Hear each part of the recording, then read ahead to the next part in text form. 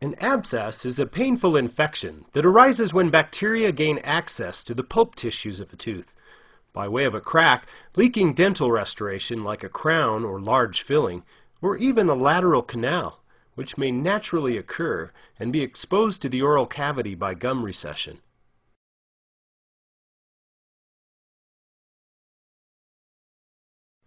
Many different species of bacteria are found in the mouth, and the ones that decay teeth may be different from those that produce abscesses.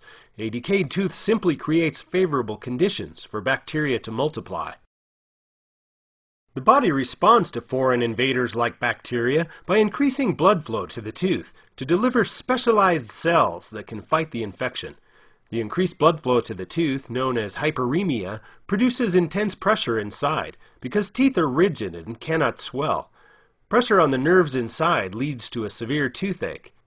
Eventually, the tooth's fresh blood supply is cut off by the high pressure inside of it, and the tissue inside dies. The tooth may stop hurting, but the problem has simply changed location.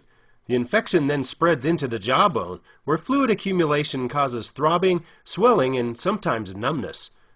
An abscess is a true dental emergency and is usually treated by some combination of antibiotic therapy, endodontic treatment or root canal, or removal of the tooth.